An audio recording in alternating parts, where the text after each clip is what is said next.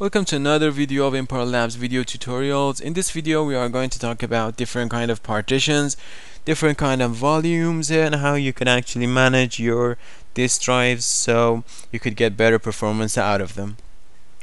To proceed ahead, we'll right click on my computer, choose manage, and finally this box opens up, the computer management console. From the hierarchy on the left hand side, choose disk management, and here we are. So as you see here, I have installed 5 different disk drives which are all unallocated, and they have been initialized on my computer. Well, if you have disk drives which yet not have been initialized on your computer, as soon as you open the disk management console, there would be a wizard popping up asking you to initialize all the disk drives that you have on your computer. You could actually cancel that easily. Right click on the one of the disks that hasn't yet been initialized and choose initialize disk. Right now I don't have this option here because all of the disk drives have been initialized, but that's not really a big problem. The wizard would help you go through step by step. Alright, now as you see here, I've got only basic disk drives. What is a basic disk drive? Basic disk drives are only intended to create primary and extended partitions and logical drives.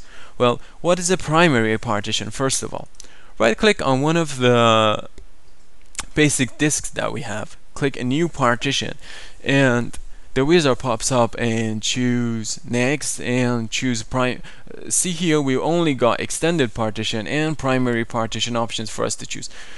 Well, right now we'll choose the primary option, partition option, and click next. Click choose 100 of megabytes, and click next, and automatically there would be a alphabetic drive letter would be assigned, and click next. I'm not going to format it right now because it's going to take a lot of time, and click next again, and here we are finished. Okay, so a drive A, actually a primary partition, has been created here for us. One thing I didn't explain is that what is a primary partition? A primary partition is a partition that is used from the free disk space that is actually placed on your disk space, and it could be actually holding your operating system so that your computer could boot up from this specific partition. But one thing that you have to consider is that when you want to install your operating system on a specific partition and you want to boot up your computer from that partition, you have to set that partition as an active partition. So simply by right click on this partition, you could choose mark partition as active, and there we go. So it's and you install your operating system on it, and you would be able to boot your computer from the specific partition.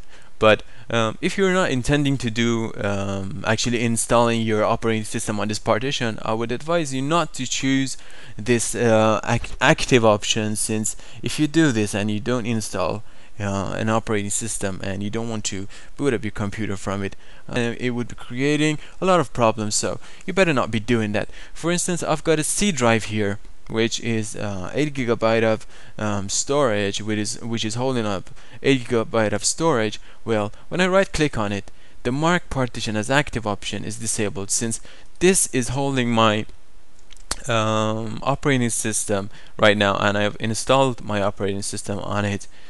So this should be as an active partition so that my computer could boot up. Well, so we'll proceed ahead. On the unallocated partition of the basic disk, we right click new partition and next. So we chose the primary partition that is finished, and we would choose the extended partition option. So click next.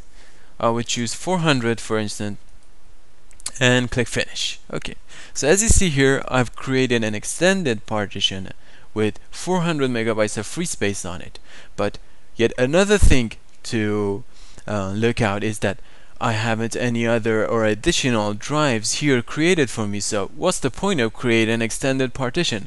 Well, an extended partition is a partition that would be holding logical drives within it, and it's a partition that you can actually be creating logical and separated and also independent DOS volumes that could be actually treated as physical and independent disk drives.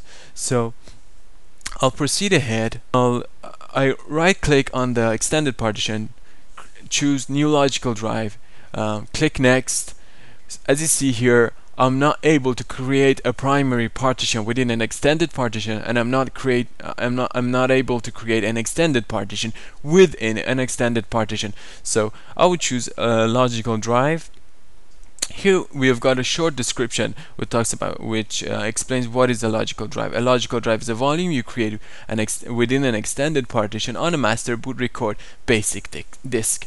Alright, click next. I'll choose 30 and drive F. So I click next. I'm not going to be formatting it, and click finished. Okay, as you see within the extended partition, within a second or so, I'm going to be having, yes, here it is, the F drive, the F logical drive, which I could be holding DOS volumes, separated DOS volumes, and actually independent ones within them.